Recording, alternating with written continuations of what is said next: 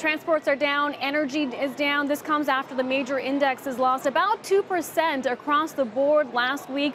Ongoing trade uncertainty. The latest commentary from that Asia summit in Papua New Guinea showcased deep divisions between Washington and Beijing, though that did not stop the Chinese stock market from rallying to a one-month high. In fact, so far in November, stocks in China, emerging markets, have vastly outperformed the S&P 500, though for the year, it's quite the opposite. One factor helping emerging markets, lower oil prices. We are down right now, though it's led to a significant drop in shares of energy producers over the past week. Chevron, ExxonMobil, Anadarko Petroleum.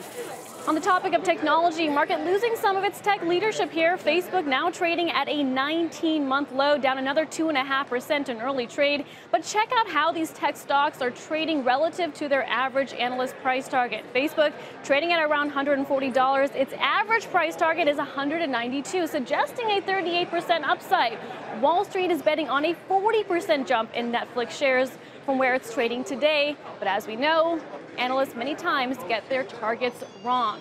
On the technical side of things, we're watching shares of Netflix getting very close to its depth cross. That's when its 50-day moving average crosses below its 200-day moving average. Facebook and Alphabet already trading in their own depth cross. Guys, also on the front, earnings on deck from Target, Best Buy, and Lowe's later this week. So expect retail to be a bigger part of the discussion here at the New York Stock Exchange.